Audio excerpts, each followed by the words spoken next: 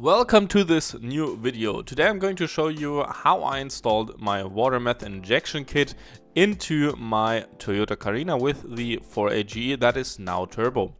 We have been provided with this kit by Bosphorus Innovations. This is the stage 3 kit. If you want to have a look at their products yourself, have a look in the description. I have linked their website down below. And with the code THROTTLEBUDDIES5, you can also save 5% on their whole lineup. Let's start with the installation, or what is included in the box. The main components are basically the pump, the controller, the reservoir, the solenoid. Of course, we also have some tubing, some butt connectors, some bolts, some zip ties, just to mount everything. First of all, I'm going to install the tank for the water meth injection. I'm going to do this on this piece of carpeting. Don't worry, yes, it's solid enough to mount the tank because it is actually bolted down, so it is not going anywhere. I've tried this, it really is a solid mount, so don't worry about that. But that's the best position for the tank.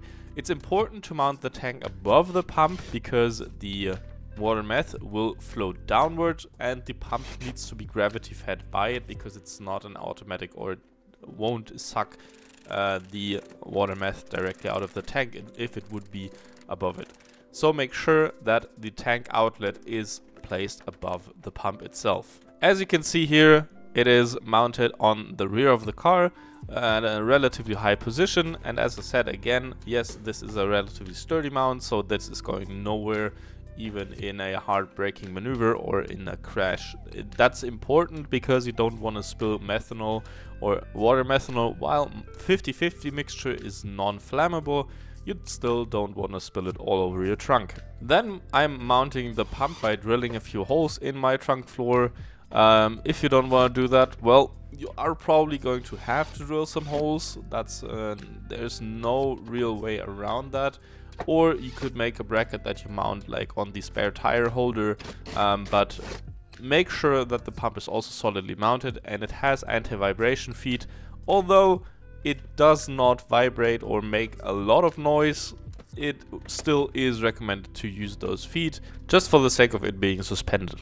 Next, I'm going to feed the nylon hosing from the back of the car, so from the pump to the front of the car. I'm running it outside, so I'm running it under the car near the brake and fuel lines. Make sure it isn't kinked. Make sure that it isn't rubbing anywhere, or rather that it isn't rubbing on the ground and can't be like hit by any stuff. So that's important, because if you rub a hole through it and meth is leaking out there, or water methanol is leaking out there, that's not a good time, because obviously the pressure which the pump is going to be able to make about 10 bar of pressure is going to leak out there, and your flow is not going to be the same anymore. Then I'm installing the bung for the solenoid. I'm just drilling a hole in my intake piping. While yes, there is the method to install it in a silicone coupler with the correct bung, I would not recommend that, and also Bosphorus wouldn't recommend that. I've talked with them, and the more long-term solution would be mounting it in the intake piping itself. The recommendation is in the or like 90 degrees before the throttle body or intake. In my case, because I'm using ITBs, I mounted 90 degrees before the plenum, because that basically is where my throttle body would be located if it was a single throttle body car. So I'm mounting it there. I'm just drilling a hole and I'm welding the bung in there. There's also a method to tap and thread it in there, but because I have a welder, I'm more comfortable with that, and tapping stainless steel is kind of a pain. When I'm done welding it, I'm just going to screw the nozzle in and then screw the solenoid on top, and then pull back my intake piping. And after that, I just need to connect the nylon tubing to the solenoid itself so that everything is connected. Obviously, it also needs to be connected from the tank to the pump, but that's really pretty easy. Just note that the solenoid uses a compression fitting instead of a push-on fitting, so you need to unthread the nut first and then push on the hose and thread on the nut again. and make sure everything is tight just to be safe and it is not, or the hose is not slipping out. Usually that's not really a big issue, but also make sure that all of the connections are good and that nothing is going to leak. Now on to the wiring, which is maybe a little more complicated, but also no rocket science.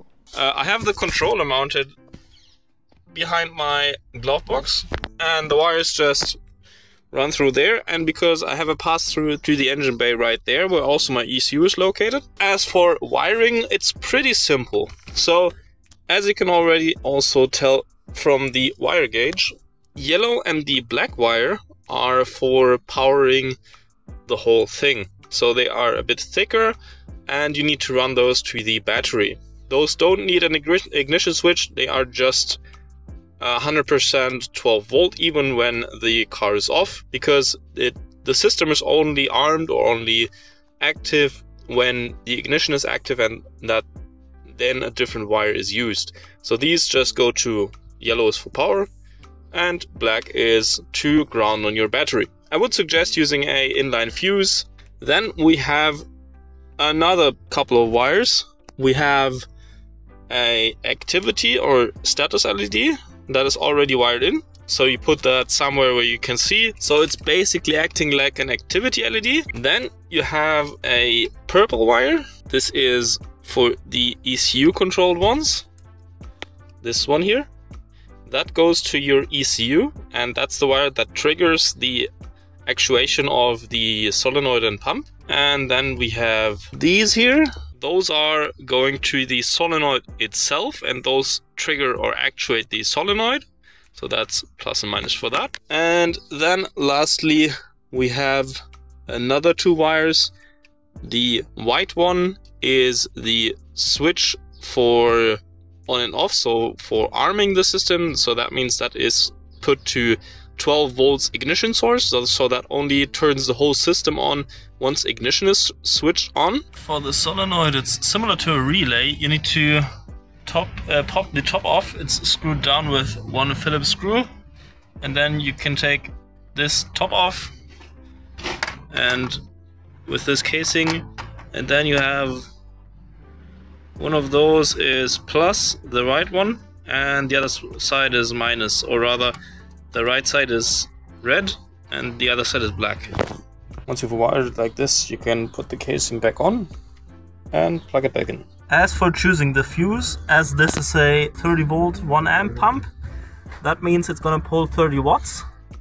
And with a 12 volt system, which we are going to use obviously in a car, this is about 2.7 or something amps. So in theory, a 5 amp fuse should be enough, though I'm going to use a 10 amp fuse to, when the pump kicks on, provide a little bit more amperage. Also because the solenoid will pull some electricity, so we want a bit of headroom. But don't go too large, or you will risk the fuse not doing anything. Wiring here is also pretty simple. We only have two wires from the pump. One is plus, one is minus, and we have two wires coming from the front, which is gonna be the blue and the brown one, as I explained before. And we're just gonna wire them up to the pump, and yeah, that's basically it. As always, if you are wiring stuff, make sure that your connections are good. So I've used butt connectors, so these things, so they are pretty solid, and make sure to crimp them right so they will hold, which is important here, because if you lose water meth, then your engine could blow or whatever. And also make sure to isolate your stuff so that it does, if it touches like bare metal or anything, it does not create a short. So just as a little overview, we have the wiring diagram for the water meth injection kit right here, just to show you what I have exactly done. The main thing that you want to look out for is that you have connected the yellow wire to the plus side of the battery and the black wire to ground. This does not have to be the battery, of course. You can ground it on the chassis as well. And then you have, as I have shown, the both wires to the pump. So the brown and the blue wire. And The next thing would be wiring up the solenoid. These are also just straightforward, the red wire and the black wire to the solenoid itself. And then the only two things that are needed is to wire the purple trigger wire into the ECU, which I'm going to show how to configure in a few minutes. This is to a depends on your ECU, but it would be best to a PWM output, because not all ECUs do want to control the water meth injection through every output. So you might have to choose which one you're going to use, and you have to connect the pink or this one to a ignition switch. So this means that as soon as the ignition is switched on, this sees 12 volts, so the controller gets power or the signal so that the system is armed and ready to inject. And then as soon as it gets the signal from the ECU with the purple wire, it is actually injecting water meth.